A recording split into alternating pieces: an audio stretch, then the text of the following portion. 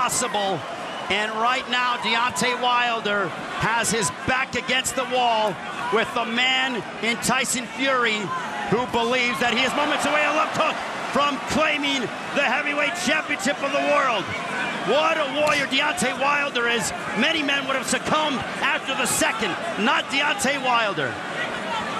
I mean, this is amazing what he's able to do right now, knowing as we're looking at his legs how unsteady they are, how much his equilibrium is off, and that extra weight that Tyson Fury has put on so far has not been a factor. If anything, it has been a factor in helping with the power punches he has landed. Also, that the fact that he is putting his body on Deontay Wilder. Into the 7th round, Ray Forrest, Christina Poncher here in Las Vegas. Deontay Wilder just seems to be in the mindset he's looking for an opening, but boy, could he use a big right hand now. A left hook by Fury as he swarms Wilder.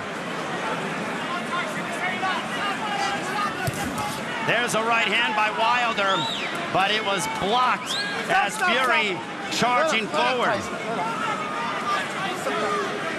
And maybe a little bit of a veteran tactic there, trying to kind of impose your weight. A left hook by Wilder. You're absolutely right, Christina. Fury is closing the distance, and he is putting his body weight on Wilder. Wilder needs to stay away from the ropes. Oh, he does not look good. A right hand. Do not look good. It's teeing up. The corner's in, and this one is over. Tyson Fury has become the new WBC heavyweight champion of the world. As the corner has thrown in the towel, there is a new champion, and his name is Tyson Fury. What a moment. God. Deontay saying, why did you stop it? Why do you stop